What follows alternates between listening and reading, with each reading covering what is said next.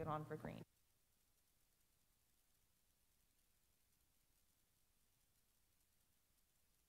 Do the Pledge of Allegiance, and then we will go right to our presentation.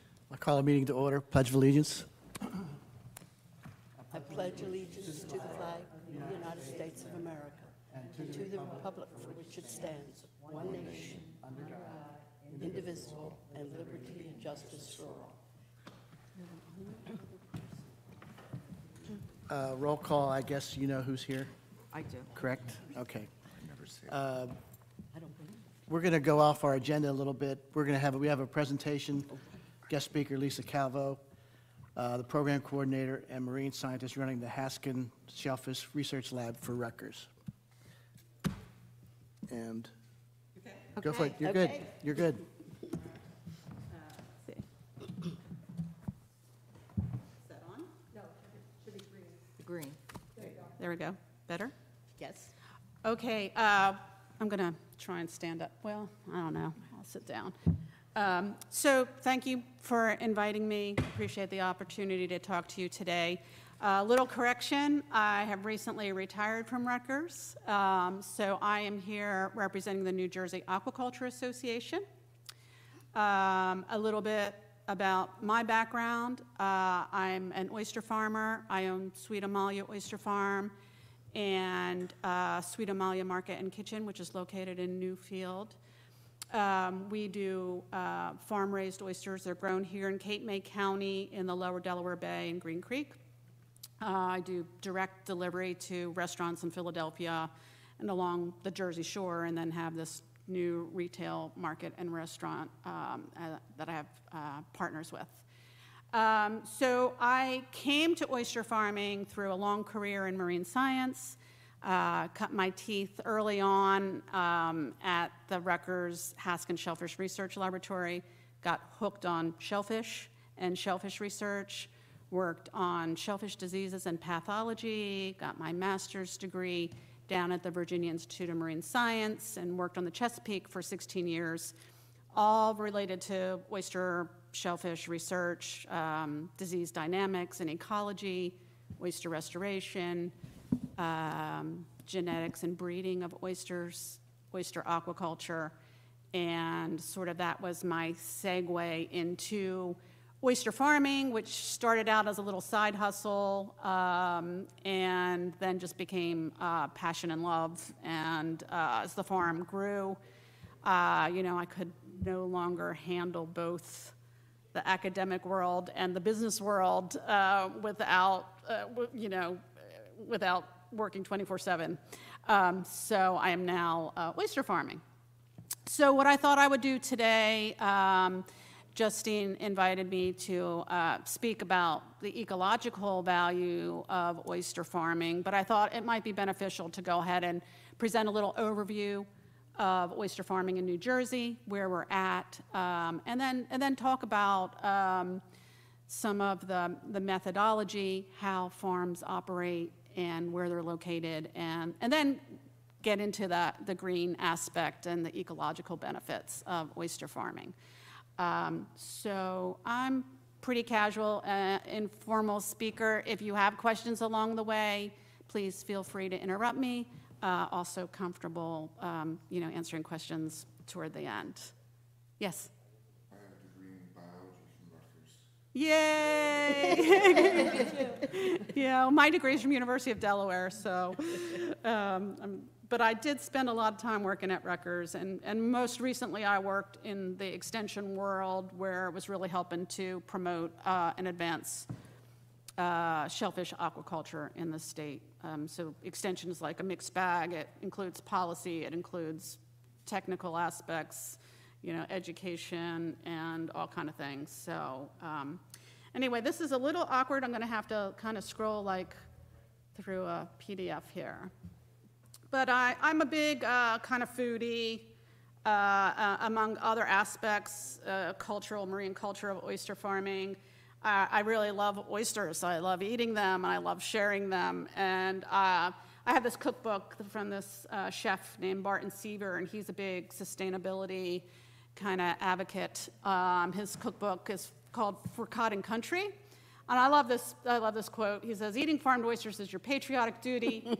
They are not just sustainable, they actually help restore depleted ecosystems." So we'll elaborate on that a little bit as we move through the story here. But if you have a chance to interact with Barton Seaver through his cookbook or his presentations, he's pretty cool and interesting fellow. So recently during the pandemic, we developed this guide I'm going to leave copies of. It was voluntary promotional material that farmers could participate in, shellfish farmers, clam farmers, oyster farmers. And inside is a map of where some of the participants are located. We had about 31 participants. And along the shore, you can see we have farms located from the northern part of the Barnegat Bay and Manahawkin, down along the Atlantic coast and the back coastal bays, and up into the Delaware Bay in both Cape May County and Cumberland County, New Jersey. So, you know, you're welcome to take a stack of these and just distribute them to others and share them. But I like it as just a visual, so you can see the scope of where farms are located.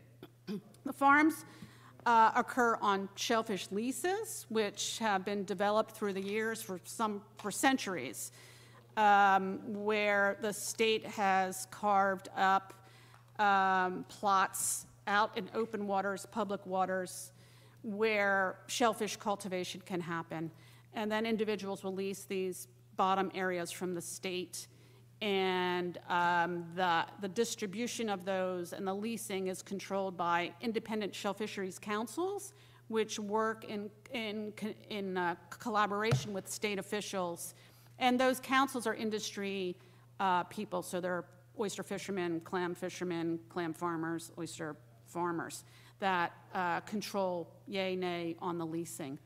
Once you get your lease, there's a whole suite of permits that are essential to operate a farm. That includes national permits with Army Corps of Engineers, Nationwide Permit 48, and land use, tidelands, Department of Agriculture, Bureau of Marine Water Monitoring, all have permits related to shellfish farming in the state. So it's not like, you know, it's not like willy-nilly. You really have to have a plan. You have to get proper permissions, and in that process is public review, public comment through, you know, letters are sent to individuals in adjacent areas that have property, own property, and,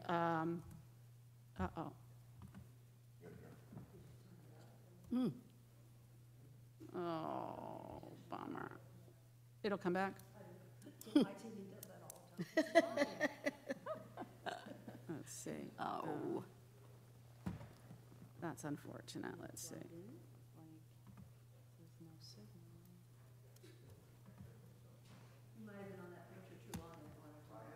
Oh, I'm sorry. You said, let me see, not connected. Bluetooth not I connected. have no idea. It's the, just talking about it is the connection between the screen and the computer. I don't know. Well, anybody techie here that wants to take a stab at this? I can talk through it, no problem at all. Take all the plugs and The Bluetooth comes back. Well, this one, Anybody got Aaron's number? I don't know, are you a Windows person? no. oh, I probably do. Hold on. Add a Show Bluetooth. Bluetooth devices. Where do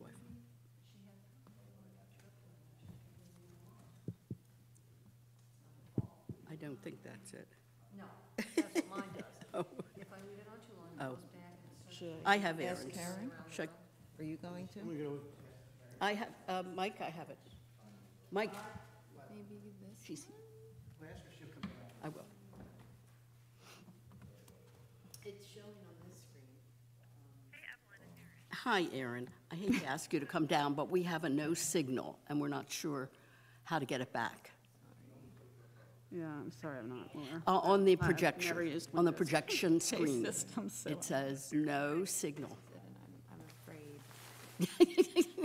You want to get Bud? Oh, okay. Thank you. Yeah, thanks. Bye-bye. Ocean Festival, it's not hard. She said she's It's not sure she can fix it, but she's on her way. It's fine, it'll be fine. Yeah. Some people are saying it's Harbor Fest, and I'm like, it's not Harbor Fest. Isn't that just a difference in name? No. Oh, it's really a different? scale, it's Oh. not, we're not closing the streets, it's Oh, not like okay. that. Okay. It's more like Monarch Festival, a Okay. much smaller, for this year, Yeah. you know, we'll see. I mean, yeah. All right. I mean, I'm happy. I can kind of keep talking and, Yeah. you know, we'll catch up on that. So I was talking about the permitting, right? So there's a lot of permitting and review. And, you know, as oyster farmers and as the state develops policy around aquaculture and its growth, we have to appreciate all these other users in the space, be it wildlife, be it kayakers, commercial fishermen, recreational fishermen, landowners, their visual scape.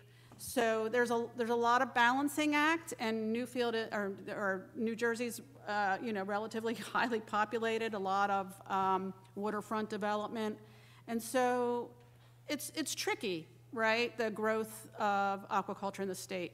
Right now we have maybe 30 oyster farms.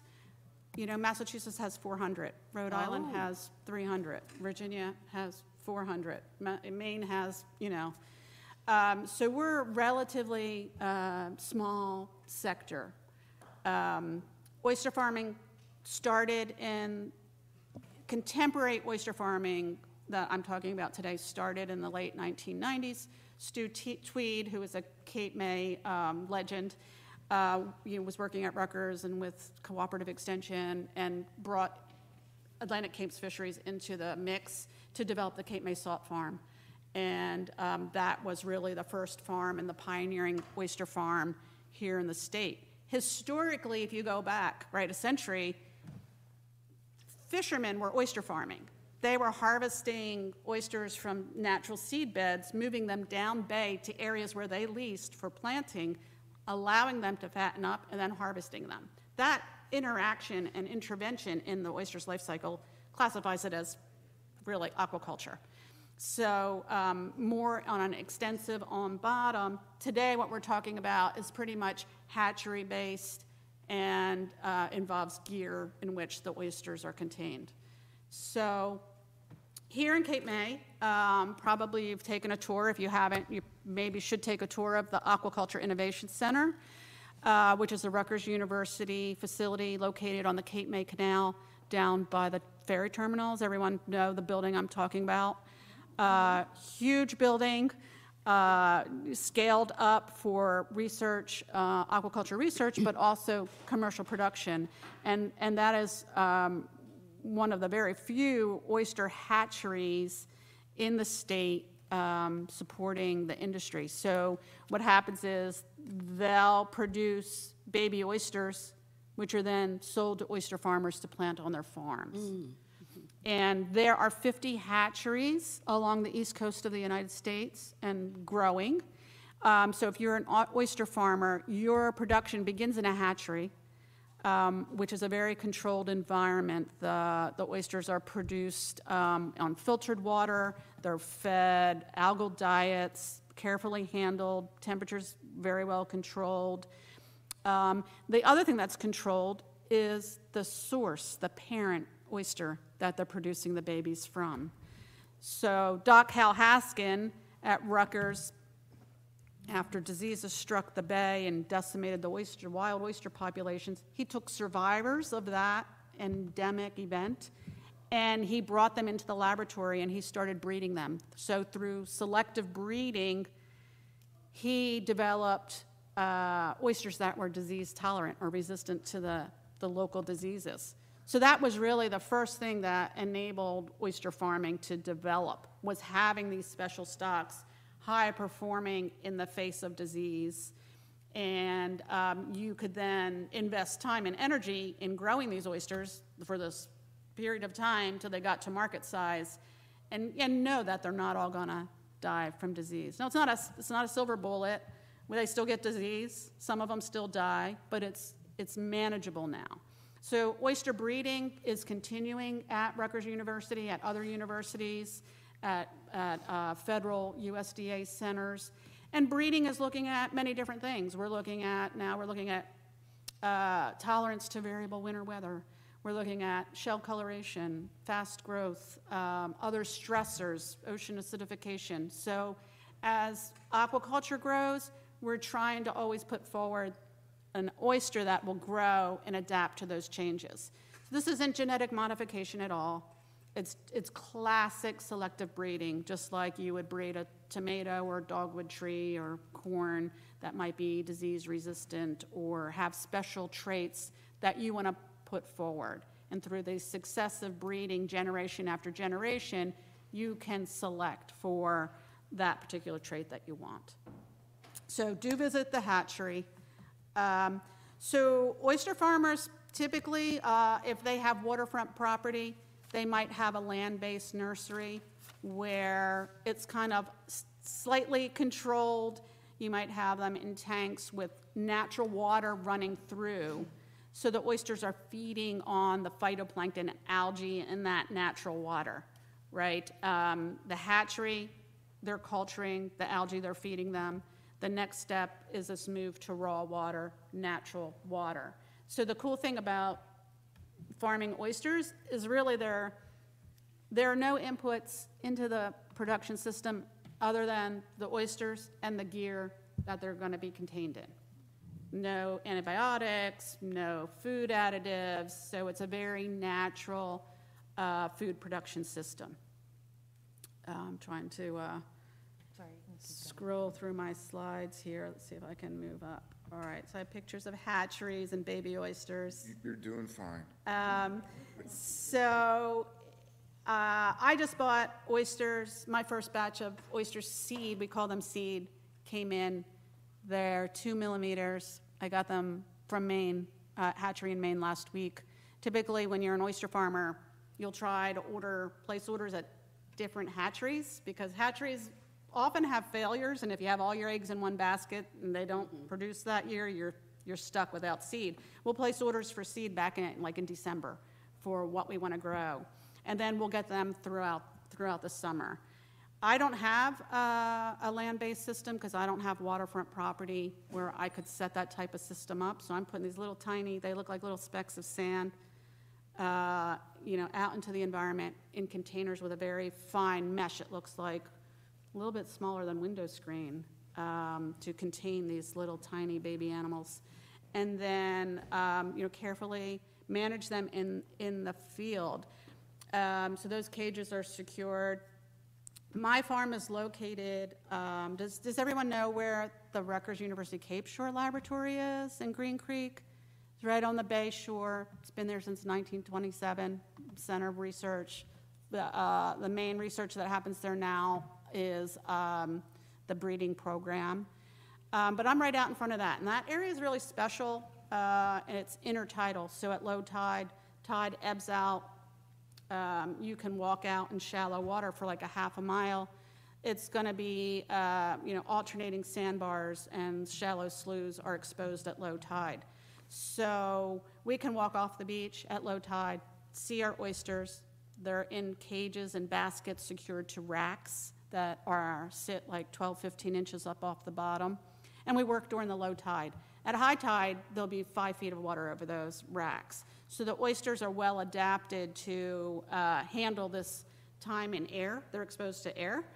And it's, it's a very special system. There's maybe a 6-mile stretch in that southern portion of the bay from Reed's Beach to the villas, maybe a little bit further south, where you see these extensive sand flats. This method is called rack and bag culture. It's a similar type of production to what you might find in France, Ireland, Australia. Some systems use that. And it's special for these areas that are very, very shallow that you can access at low tide and work the farms. So Oyster farming here in New Jersey started in that area on the Cape Shore Flats. Presently, there are maybe 8, 9 farmers that work those flats and have farms in that area. The growth in the expansion of the industry has primarily been on Atlantic coastal bays. And Barnegat Bay, we have some farms, Ludlam Bay, back behind Summers Point area, there are farms. And so those areas are not going to have this particular shallow biogeography or physical geography. They're going to have typically shallow water where you can use floating cages or you can use bottom cages that you're going to access. You're going to get out to your farm with a small skiff or boat and work those cages.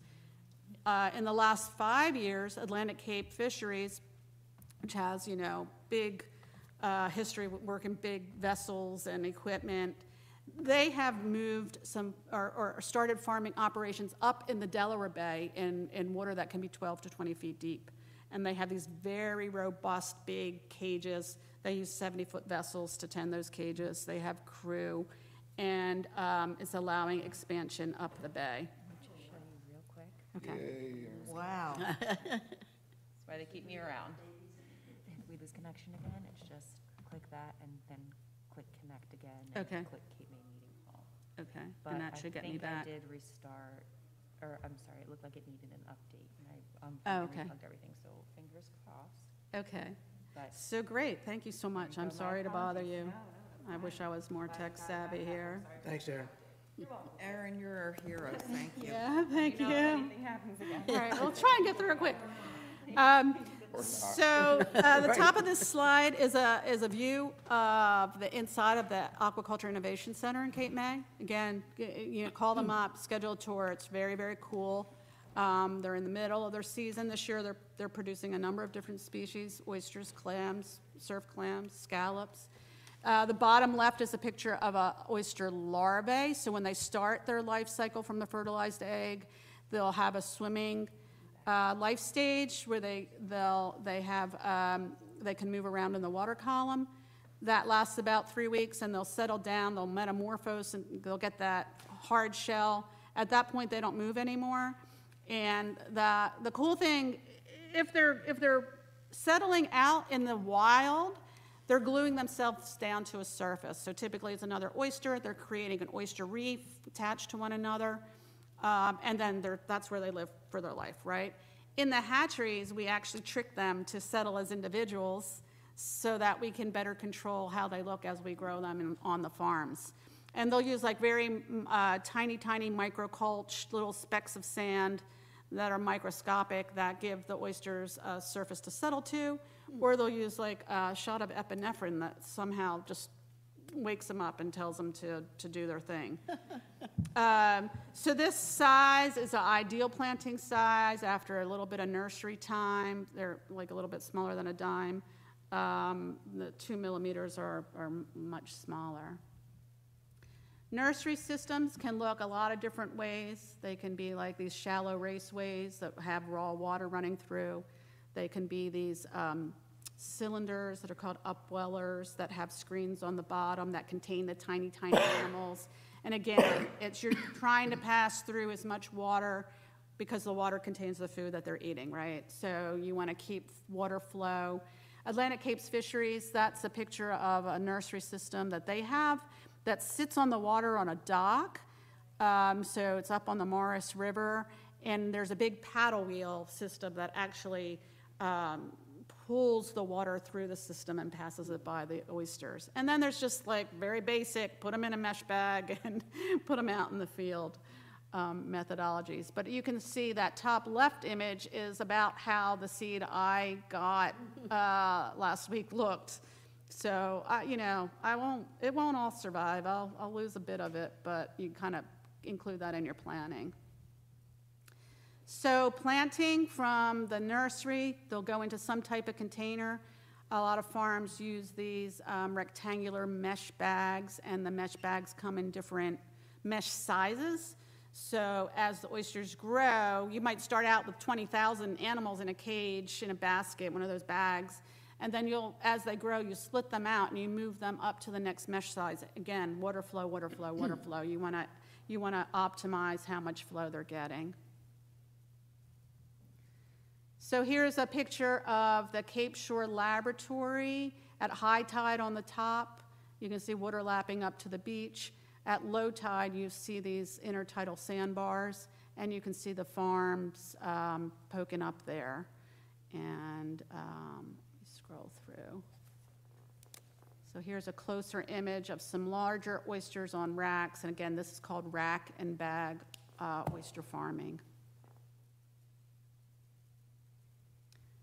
Okay. More contemporary, to the left, we have the deep water cages Atlantic Capes is using with these large 70-foot tending vessels. We have floating cages. This is a site up in Barnegat Bay where there are those same bags that you saw, but you attach floats to them. So they'll have them on floating lines. You can pull up a boat. And then this is Barnegat Bay, a really beautiful site just below, right at Cape, at the lighthouse there, Cape May, Barnegat Light. And then some bottom cages. And some farms will, they'll use different methods. They might finish with floating systems, or finish with bottom cages. Every farmer is going to have their particular needs of their site. What kind of supporting equipment and infrastructure they have will influence how they farm. And then you can grow oysters side by side in the same spot and make them look entirely different. You can shape, oysters on your farm that look 3 different ways, and you can sell them as different varieties. You can grow them, you can sell them at 2.5 inches, you can sell them at 4 inches. So a lot of times farms will like different size, they'll call them different brands, or they'll have different locations. For instance, Atlantic Capes Fisheries right now, they sell Cape May salts, they sell Elder Points and Stormy Bays. So, and they all look different based on the husbandry and the way they're being grown. So it's not like a one-size-fits-all type thing. It's very unique. Your permits will reflect what you're planning to do. And if you're changing that, you'll have to, revise your permits. Most farms are, it's not a lot of acreage. You can grow like a 1/4 acre. You can grow just about 1 million oysters. So it doesn't take a lot of area. I really don't know how much acreage there is, down at the Cape Shore. I think there's maybe, if you draw, rectangular boxes around where the gear is actually located, it's maybe combined 10 acres. So relatively small footprint. But no matter what type of farming, where you are, it's intensive labor that you're putting into growing those animals, and especially when you're targeting a high-quality half-shell market. Down on the lower bay, our problem are these little tiny mudworms that will foul on the oysters, and they build up tubes of mud, and they can smother your stock in 3 days' time. Ooh. So we bring power washers out, trash pumps that we just spray the seawater over them and knock it off. So it's a mechanical knockoff. You're constantly out there splitting bags, tending bags. And the season, depending on the farmer, can be all year long. If you're farming oysters, there are no limit restrictions that the state's setting. You determine the size you want to sell them at. You determine when you want to do it. Personally, I don't cut through ice to get out to my farm. I'm usually pretty burned out by December, so I typically take January and February off. But, we'll be out there trying to get those harvests right, up into New Year's Eve. It's all, we'll sort everything on the bay. So it's like a part-time crew, large, part-time crews, a lot of hands, a lot of labor involved. Okay. Typically, harvest is at 1.5 to 3 years old, but with every stock, you have fast growers and slow growers, just like children. So part of your maintenance is just trying to pull off the fast growers as they grow, and make sure they don't grow out of your market size, because there are market preferences. People, I think, are moving toward liking that smaller cocktail oyster.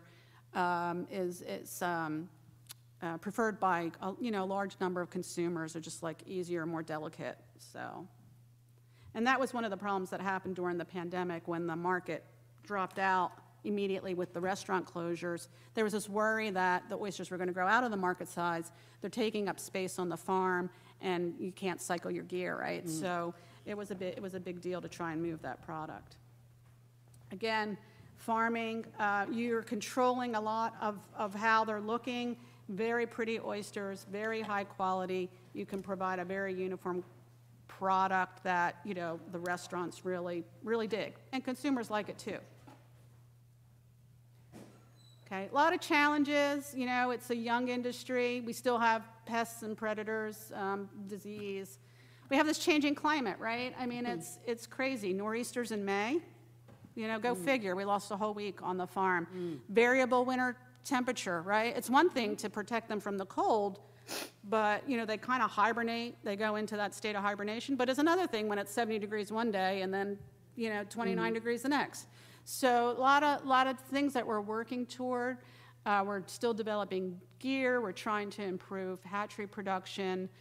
We're trying to figure out spatial aspects, how we balance aquaculture use with other users of the landscape.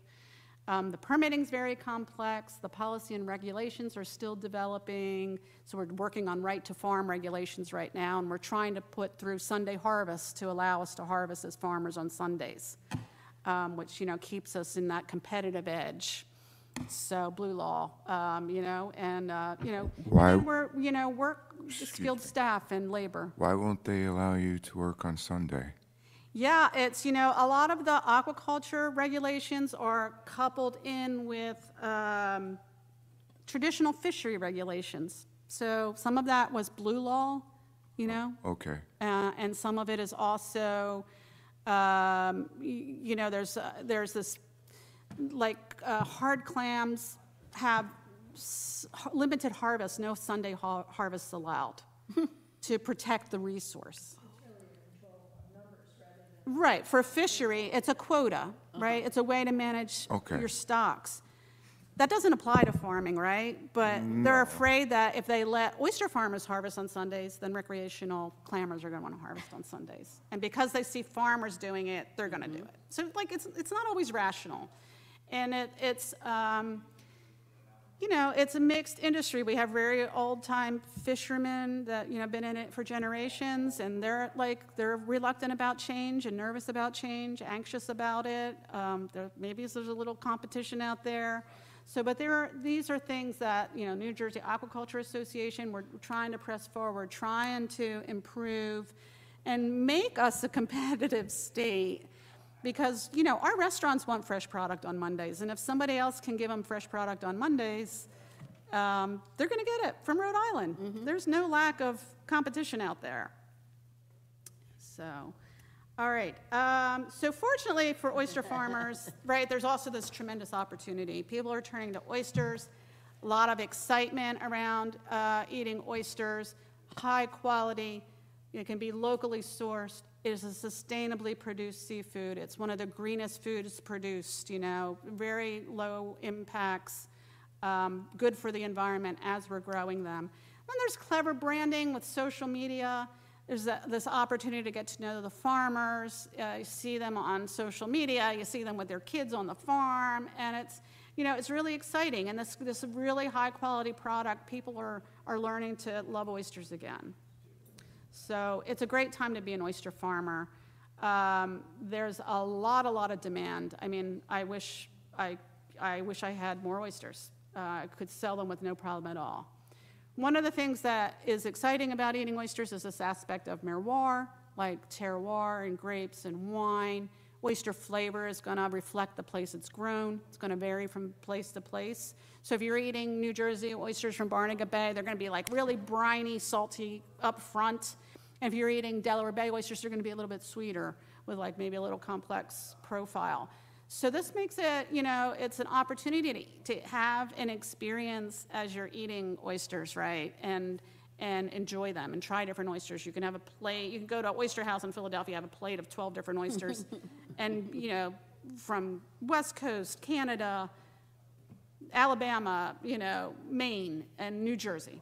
So it's really, really fun. It's very exciting to be part of this scene and to be, appreciated.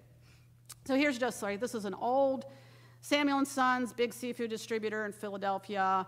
You go onto their website any particular day, they'll have like 80 oysters in stock from all over the country and Canada. And the oysters are sold by brand name. Sometimes it's a place, it might be Chincoteague Bay or Delaware Bay, but often it's just a clever name. It's, it's Naked Cowboy, it's Sweet Amalia, it's Cape May Salts, it's Sloop Point. And they'll be associated with a place where they're grown, and then there'll be a flavor profile. I'm sorry, you can't read that, and I don't have my glasses on here either, but like, for instance, mild, briny flavor, lettuce finish, high salt up front, smooth, crisp. So there'll be all these different profiles that, restaurateurs, individuals can shop by. Okay. Nationally, we're really, aquaculture is growing. There's a strategic plan nationally to support the growth of aquaculture, to create opportunity for producing food in our marine systems that isn't relying on fisheries, takes some pressure off the fisheries. It's a growing industry. Right now, oysters are at the top in terms of production. About 21% of U.S. produced seafood comes from aquaculture. And in terms of global ranking, U.S. is way down low, 17th, nowhere near the big producers in the world. But you can see down the bottom, the percentages of where aquaculture products coming from. There are about 1,000 farms along the East Coast, probably closer to 1,500 now along the East Coast and to the Gulf of Mexico that are producing oysters. So NOAA is really, puts a lot of money into supporting research around oysters. Okay, so we appreciate that economic input, the value as a food resource, but there's also this background value as ecological service, environmental benefit of wild oysters, oyster reefs, which have declined in abundance, and then farm-raised oysters. So just because we're growing oysters in cages, but that doesn't make them any less beneficial to the environment, right? In some respects, they're more beneficial because it's more sustainable. We're putting in and we're taking out. We're putting in and we're taking out, right? This article came out in February, really hot off the press. There's, decades of research that have been looking at ecological value of oysters. We know they filter the water, that we know they're good for nutrient cycling, we know they're good habitat. This study started to really monetize those values and take a look globally around the world at seaweed and shellfish aquaculture production. They're calling it non-fed aquaculture. So apart from finfish, which requires feed, seaweeds and shellfish do not require food inputs. So that makes them, more beneficial in terms of lower demand on resources and less impact on the environment.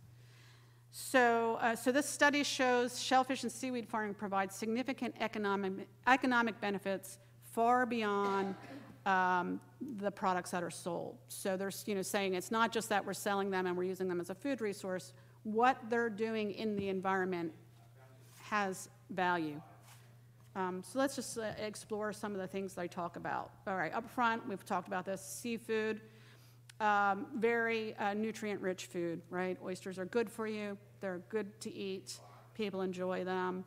That production supports cultural services, economic opportunities. And then, along the lines of this, there's the farm-to-table movement, there's ecotourism. That helps strengthen connections of communities and local environments. So all have, value in and apart from ecological service. In terms of what they're doing for the environment, a biggie is they're removing excess nutrients. So as filter feeders, they're able to take out particulate matter from the water and assimilate it as nutrients. So those nutrients contained in the plankton, they're assimilating it. That reduces the bioavailability of nitrogen in the water, which can, in excess, cause eutrophication and other, problems. So they're sequestering nitrogen. That's a win-win. It's a good thing for the environment. This is particularly important in areas, shallow estuaries where you have fertilizer inputs that are causing these big blooms, and then so the oysters are able to remove that and keep check in the environment. So they looked at 49 different estimates, these researchers, and this is an international team, researchers from Connecticut, Maryland. They worked with some data from Rutgers. They looked at, on average, about 575 pounds of nitrogen is removed per acre when you're oyster farming, which, all right, that's a little bit arbitrary, but it sounds good. It's not arbitrary. It's based on their research, but it's kind of like, what does that mean to us is a little bit harder. But when you put that into dollars, that's like, a value of $1,300 to $7,000 per acre per year. So, when you have extensive farming going on, it's very good.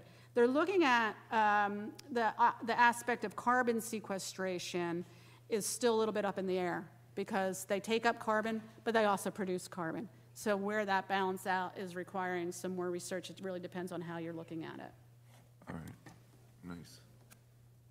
Okay, important. So you have this important aspect of providing valuable habitat. So like oyster reefs, oysters in cages and farms provide this very three-dimensional structure that attracts in fauna, like I said, the worms settle, you'll have barnacles settle, sea anemones settle, all kind of critters settle onto the cages, onto the oysters.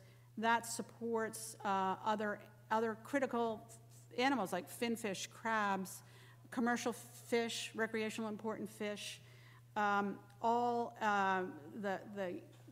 The cages will provide refuge for juveniles. They'll provide food resources, so they're really important. Here you see, I love this image, it's black sea bass, juveniles resting on top of an oyster cage. And so this studies where they deployed GoPro cameras out into the environment on cages, and they watched hours and hours of footage and then documented what was there and tallied them up. So the abundance of fish on the farms was 1.6 times higher compared to natural habitat. And they value that at $618 per acre per year for commercial fisheries fish and $779 for recreational important species. So again, looking at these services in terms of economics, it's kind of a little bit of a game changer, and we'll see where it goes moving forward in the future.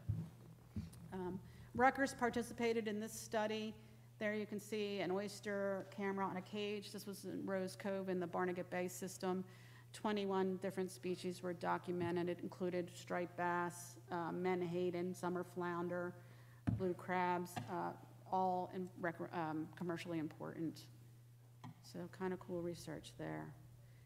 And then there's this idea of gear and oysters, this three-dimensional structure attenuating waves, stabilizing sediments, providing defense against erosion of our shorelines. So as sea level rise is happening, as we get these big coastal storms with climate change, this attenuation is not a bad thing. It's helpful, right? Wow. Never thought of that. Okay. So looking forward, right, this is a quote on the study by one of the authors, Rob Jones, who's at the Nature Conservancy. Gaining reliable economic values of these ecosystem services enables consideration of these benefits into public policy decisions. Includes systems that might allow farmers to be compensated for ecological benefits that they provide. So, there's a lot of nutrient trading. Big polluters can, buy credits for, their pollution. They can do good in another area. There's work going on to incorporate oyster farming into this framework so that, farmers might be able to get some some money for what their oysters are doing in the environment. All right. So back to my friend Barton Sievers. So I tell you, save the world and eat an oyster. Redemption on the half shell with lemon and Tabasco. So I will support that both as a farmer and the Aquaculture Association. I'm not going to try and do this here, but we have the Aquaculture Association got a grant from the Nature Conservancy in Pew. It was a program to help farmers it was COVID-19 related, kind of dig out from the negative impacts. And what we did was we wrote a grant for $20,000 to work with a media video company to produce little short 1-minute videos about oyster farming in New Jersey. And you can access these on YouTube by typing in New Jersey Aquaculture Association. And they're really fun videos. 7 farms participated. And, it's farmers talking about what they do. One talks about local oysters, one talks about sustainability, one talks about what it's like to be a farmer, and one talks about flavor profiles. So they're really nice. Maybe you've seen them on TV. We've been running ads and Facebook ads. But yeah, please do check them out. I don't want to take more time here. I'm probably running over. Feel free to contact me if you ever need to get in touch. The website for the association is njaquaculture.org. And, I have brochures here. So I'm really, again, thank you for having me. I'm happy to answer your questions. Thank you. That was wonderful. Thanks. I have a few questions. Sure. I've been here a few years, and I've seen some ice sheets come down to Delaware that were like 2-3 feet. Can they wipe your operations out? They can, yeah. It's the winter's always like hold your breath. I try and actually dig the racks really low. We pump water and try and get them down low and get the oysters protected in the sloughs. But there have been years where, there's been 70% mortality on the farm. I've seen 1 year ice sheets came down and just rolled a whole bunch of racks and just tangled them up. They ended up in a big, like 150 racks in a big ball of metal. So yeah, it's Okay. Predators. What preys on oysters? so cow-nose rays can Oh, really do a number on them. Oyster drills, little flatworms, Stylocus. so there's Oyster catchers, the birds will sit on the cages. I mean, like cow-nose rays don't really get to the oysters because they're in the cages. Oyster catchers, they can sit in there and peck at them. Blue crabs Really? can eat the juveniles. Cape May Canal. I go down to Higbee Beach quite a lot, and along the canal, I've been finding oysters on the jetty. Is that from the? Do you think that's from the Rutgers breeding? It could be, yeah, very well. Healthy oysters too. So Yeah, that could be. I mean, we also have like quite a bit of production. So oysters on farms, right, they could be 2 years old, 3 years old before they go to market. So that gives them the opportunity to spawn twice. And if most of them will, they'll release their gametes into the water column, they'll develop into larvae, and then they'll be circulated, sloshing around, right? So they can also repopulate areas. is that indicative of a healthier water column, like when you start seeing oysters in different areas?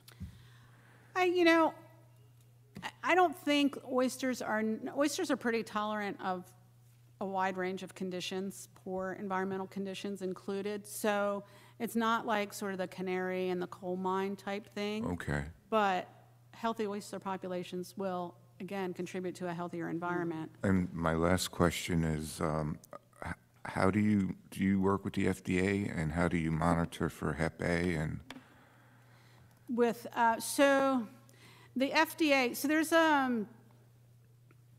an interstate shellfish sanitation council that FDA is very involved in. There's a model ordinance that helps guide safe handling of shellfish to avoid human illness, which is different from the oyster diseases I talked about, right? The human illnesses are caused by Vibrio bacteria that are in the natural, they're just natural in marine systems.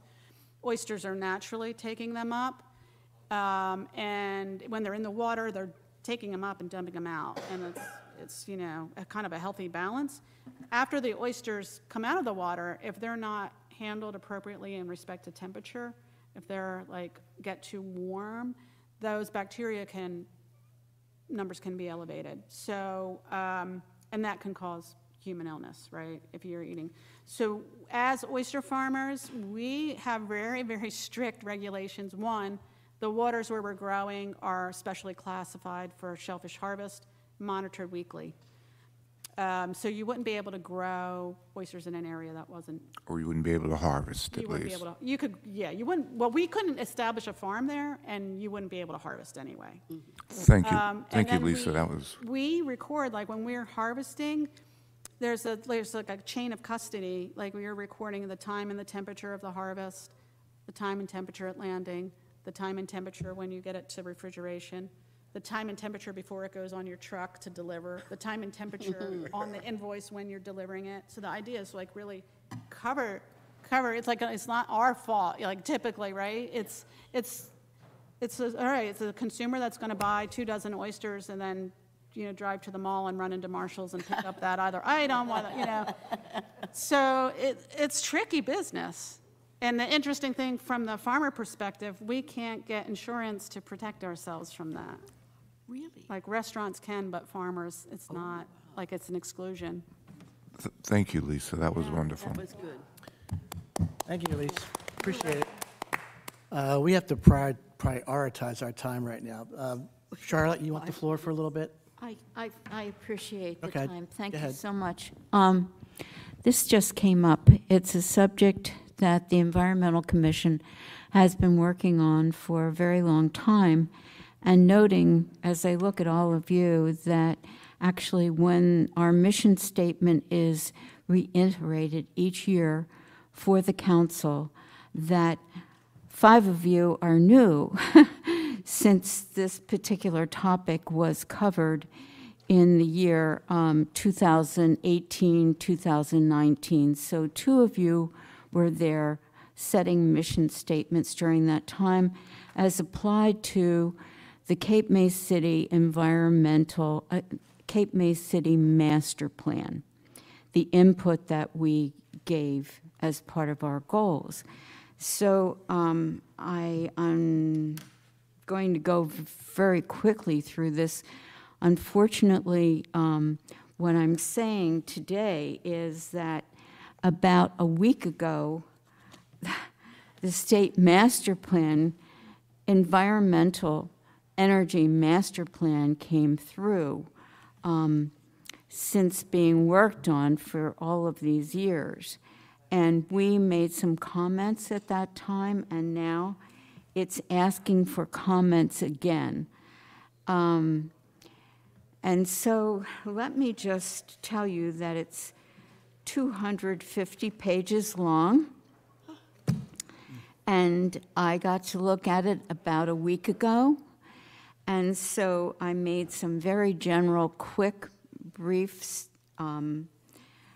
observations for all of you. But backing up to 2019, when we first were introduced to this plan, we were asked to make some comments, and those comments are indeed a part of the Cape May City Master Plan.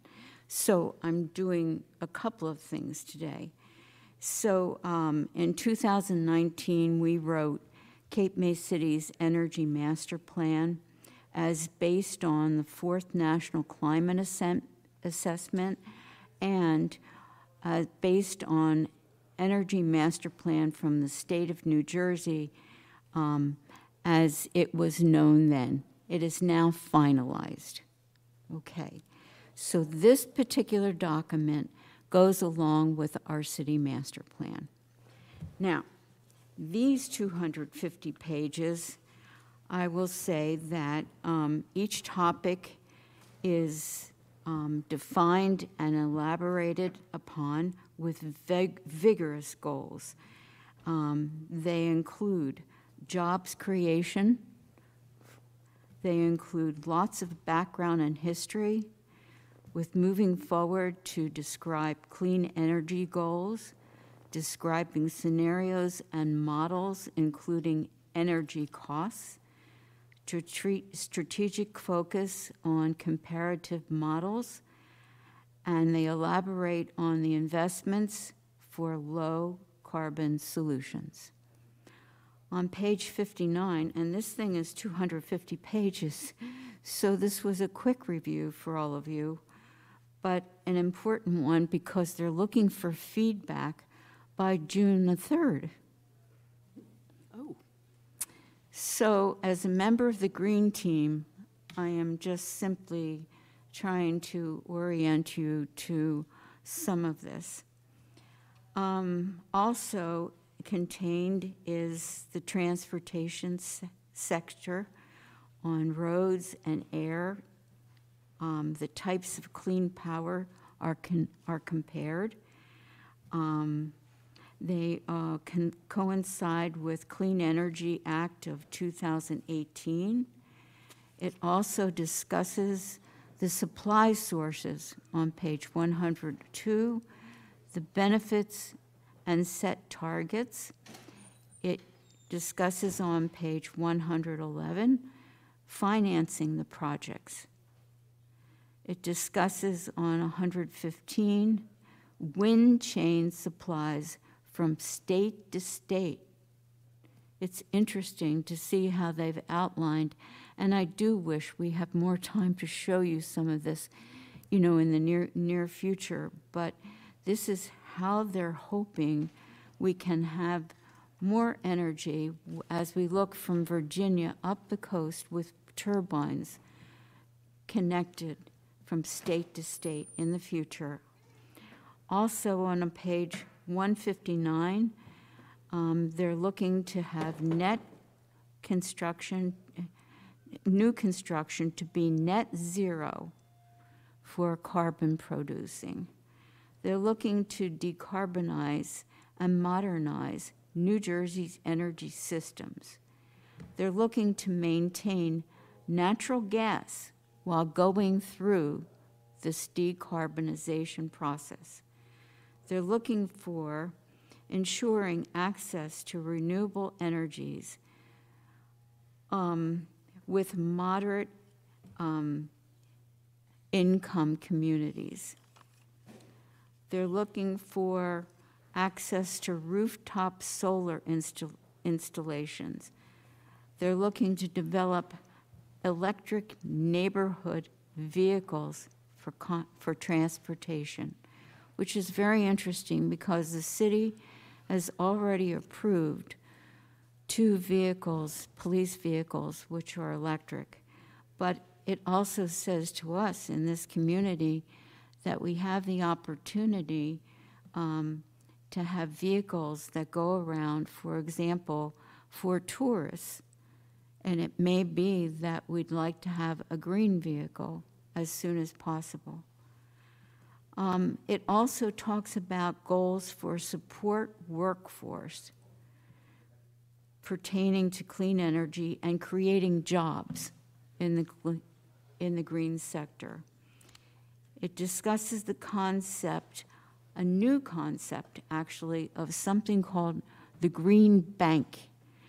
There are 2 states right now that offer green banks. They would be New York and Connecticut, and they are setting the model up for the state of New Jersey.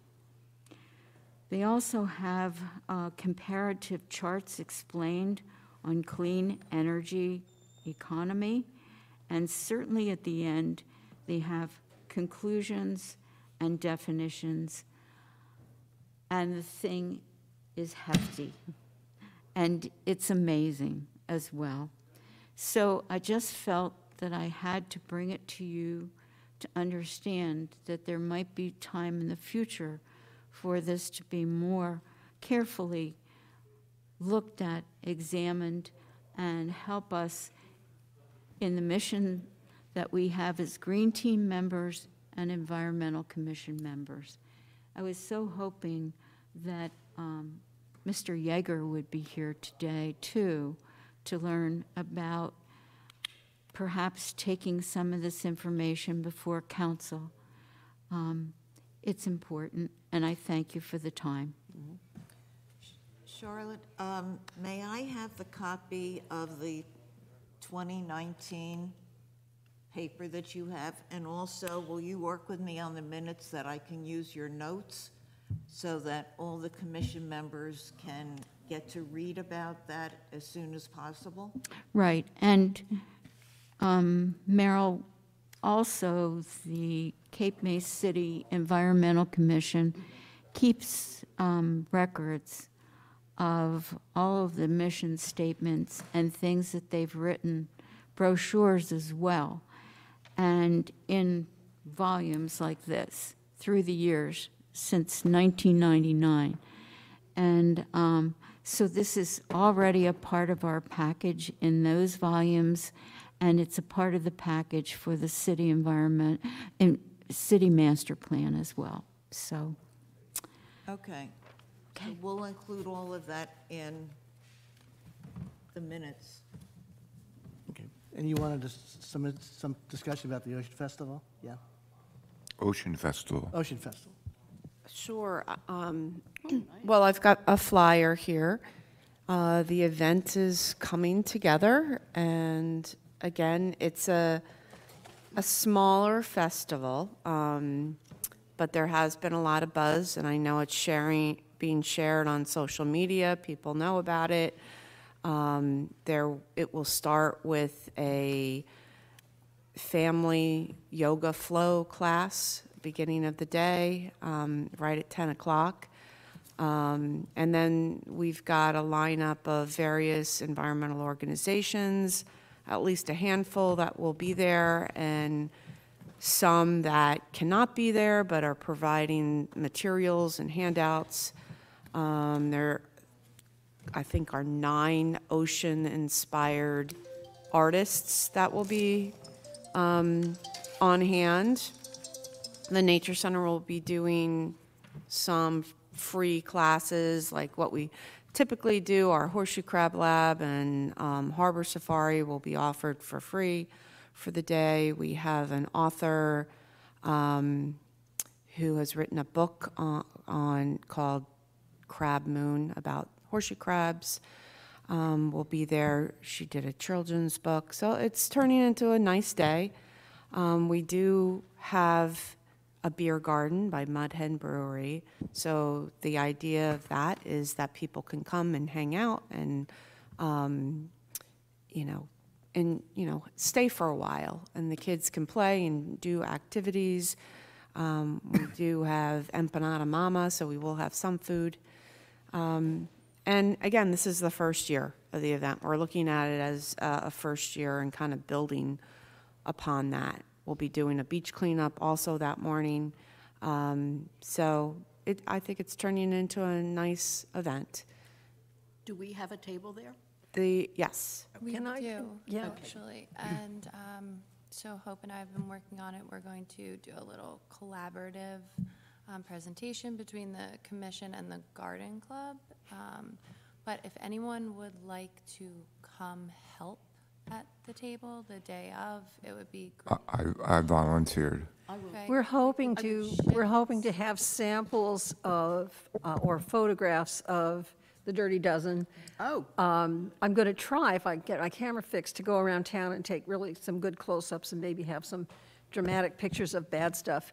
And then looking to see if we can find some seedlings to give away for substitute. I'm not sure that we can go that far, but that's what we're trying. Maybe seeds. Seeds are easier. Or seeds, that's a good Seeds idea. are easier than seedlings.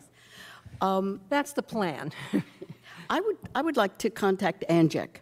They have, their literature, of course, is amazing, but they also have games that we used years ago, probably at a Harbor Fest, and it brought the kids in, which brought their parents in. That would be And you, Yeah, that'd be great. one of them is, there's a question of how can you conserve water? And one little boy said, you can turn the water off while you're brushing your teeth. And I got a bunch of gifts from the dollar store. So he got a Prizes. gift. I'd like to do that. Please do. Okay. So far, I have organized a little like station where kids with their parents can make all natural, chemical-free pesticides, and I've gotten supplies donated, and then just little bottles, they can take them home. And then science teacher's going to do a demonstration on what reverse osmosis is, because that's how the desal plant works. Like, obviously, the traditional science classroom demonstration, it requires an egg, and it takes 48 hours, so it won't be Probably won't do anything that. like that. It'll be very dumbed down, but we're hoping that that will then trigger a discussion about water conservation. So trying to like wrap in a lot of the ordinances and policies that we have in a fun way. So anything, you know, it's great. I'll be there for We'll comic be together, relief. and we have some Thank garden you. club. Perfect. And we have some garden club people coming too who will staff during the day. Oh, good. Also, we've worked out we have a radio broadcast team together, so now we just have to figure out the technology. So we will be broadcasting and recording a lot of the programs. Did we satisfy all our financial stuff with that? Do we have anything else to do? If the check will be cut in June, after the June board meeting, but So we're not holding up anything up on that as a committee? No, I mean, we are the City Environmental Commission is listed as a sponsor. Okay. The check may arrive a little late. That's okay. And I would just, if you want, get our list of, and just email everybody again for help if you need it. Sure, Yeah. so just Sometime organize between a now and then. We sign- do need that sign-up list. Yeah. Okay. Right. And then, Meryl, we should probably just make a decision on this. Okay. We're going to run that, Yeah. whatever you all. Oh, I like that. Did we decide, I mean, look, This was the original, the one with the leaves, the photograph on it, actually incorporated Charlotte's suggestion, which was to include the Cape May Tree City information. The other one does not have it. now, did we, refresh my memory, did we decide how often or what we were going to do, where we were going to put this, that kind of stuff as far as the newspaper goes? Yeah, We had any deal with costs? We don't have, I did not get a quote from the newspaper.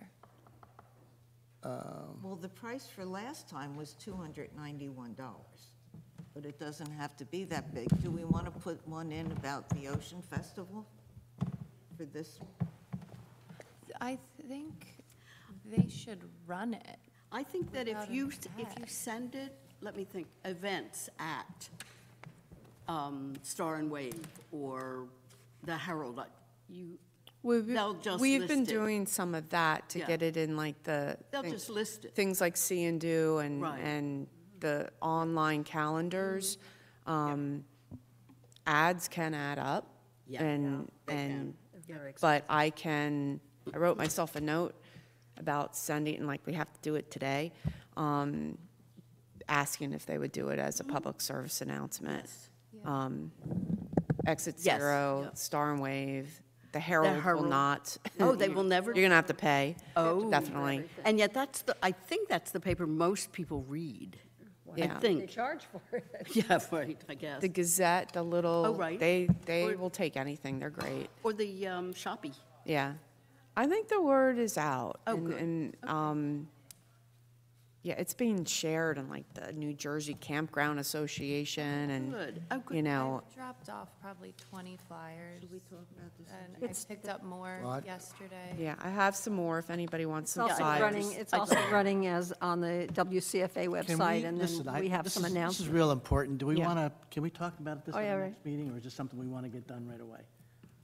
I mean, I think we should just decide and go with it. I think- because Yeah, let's just Memorial go with Day it. is Let's around just- All right, now, bring it up. What do we want to do with it?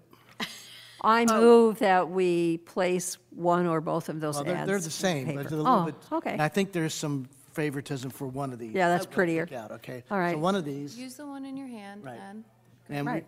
Okay. where do we want to put We'll have to pay it? for an ad, won't we? I mean, that's a, And how So we many have to- times or where we want to put it?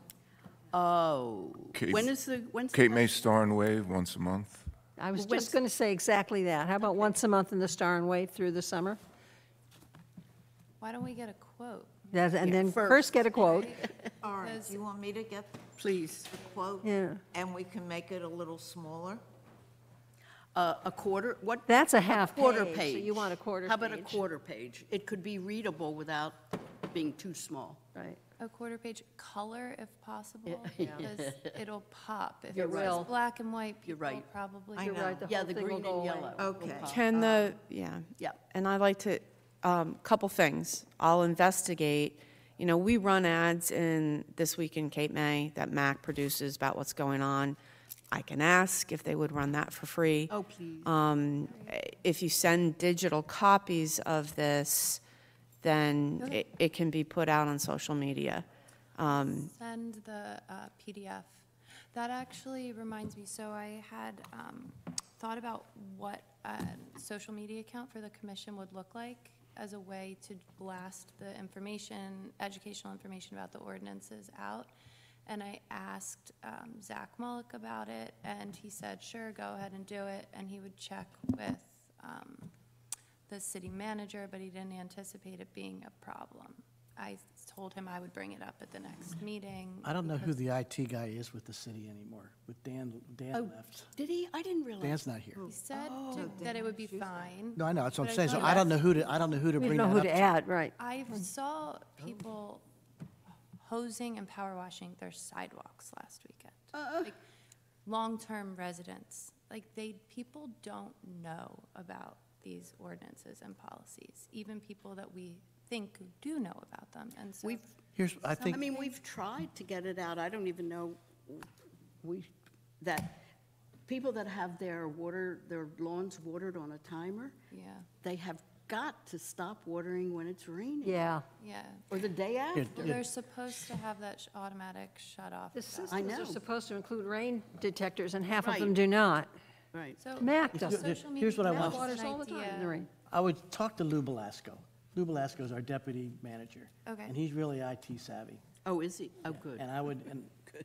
I mean, I don't know Mike that well, but I know Lou, and Lou would really get into this for you. Okay, so I'll do a little bit more research on that, but no one is opposed to No, having not at all. an Instagram account for the commission, No, it'd be a good idea. blasting the city with information about this. Just And Lou would- That Instagram? would be right up his alley. I don't have a Facebook account. I- I okay. don't know how to use Facebook.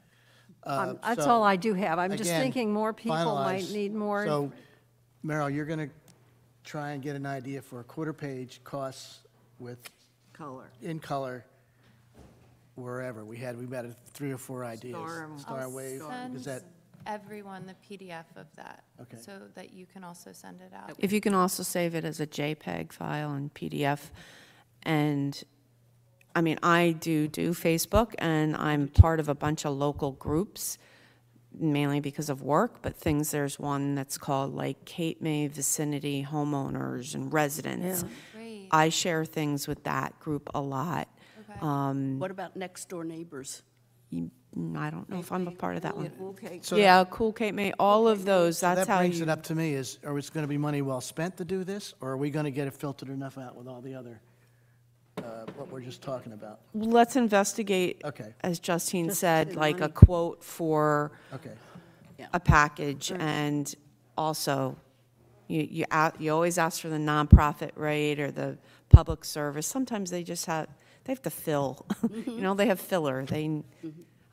They used to do things like that. But years ago, Charlotte remembers they used to do like water conservation Right. tips. And I don't believe that cost us to put those little tips in. It was just in. Yeah. Yeah, that's been in Exit Zero, I think. Exit 0. We used to send public service messages from us, and they were free. Yeah. PSAs are free, yeah. you're going to send Gretchen And you, electronic the And- PDF and JPEG. And also to me, and we can put it on the WCFA website. I'll Just send it to everybody. everyone. Yep. Okay, If you don't want it. that makes it easy. Okay. The only thing we haven't done anything with is approve the minutes. Oh, we All forgot, right. didn't we? Is there a motion to approve the minutes? I make a motion to approve last month's Second. minutes. All those in favor? Aye. Aye. And now we can adjourn. Just a minute. Oh. Please, I have a request. My family from California will be visiting during the June meeting. But if Merrill would put Hope and I on first, you know, this ordinance for invasive plants is kind of floating around. Let's get it done. I've had enough of this. Me too. Put me on first so that I can talk to you all and then go back to my family. Okay? And I'm hoping Mike will be here because I would like to impress upon him, take the ordinance that we decided was the best and present it to the council. And please tell us when that will be presented and we can go. We can answer questions, whatever. It's But I done. want to It's- get this done. it's We've done. worked It's on ready this to for go. So many months. You sent me copies of something, and I've been sending you emails back and forth because I had an issue with my email, and I don't have the files that you sent to me. So what do I do? So you have to send them to me again. I Oh, asked Hope okay. if she had them, and I did. I thought I sent them to you. I then. thought I did too. I will send you the ordinance that the two of us, the version that we agreed upon, and you can send it out to everybody. And somebody in here, or many of you in here, asked for examples of other ordinances. That's what I sent you this morning. What I want to know is what you're going to propose. Get it, that's the one like. Well, that we have. All right, but then we were going to compare it to the others to see exactly whether, I if we sent- could improve it or not. All I sent Merrill, right, we didn't get it. yeah, well, I sent her the one that they declined, the newest one, and then a little blurb on what the difference is between them. you sent that to me today? I did. Then No, I will not today, turn around not and today, last month. Send it to me Okay, today. Send it and I again, it will might be- turn it around And some send it out. ordinances that are already in effect, if you want to read them to compare it. I know you're hot to trot on this. I am. I am. It's been years, literally It's been years. a long time. that- You want to get it voted down again? We. No, well, you don't. No, you no. don't. But So Mike, we we have to did make sure this. we do this correctly. But we okay? did it, But and we we never- brought it here 2 or 3 sessions ago. Okay, but listen, And it just, like you said, we got to, we got to crawl with the before we. background. Right, but the decline was without comment. And we So got- we really didn't know why they declined. We fixed So that we part. fixed something, somebody. It was a concern with invasion of private property, Oh, right. and it was a concern with who has the authority to report what to whom. And we fixed that. We said a view from the sidewalk Only. only, and that this is proposed, and it may be legally impossible, that members of the Environmental Commission will have the authority to report to somebody else in the city about this, and so that it can then be handled The code officially. enforcer. We The have code a enforcer, right. And that was, those were the primary objections, and we did address them, and we actually discussed it, but I don't even, it was, We did. and we have, and we can do it again. We have had other similar regulations. Some are way too wordy, and many of them are quite similar. And none of the others actually address that privacy issue. But that was the main objection here, and we did fix that. So we can send it out again. I will send out. Sure. All of it to Merrill. And I'll ask her to read receipt so that I know. Yeah. Right, that the commission should read. We can have this on a table somewhere at I the. second. I.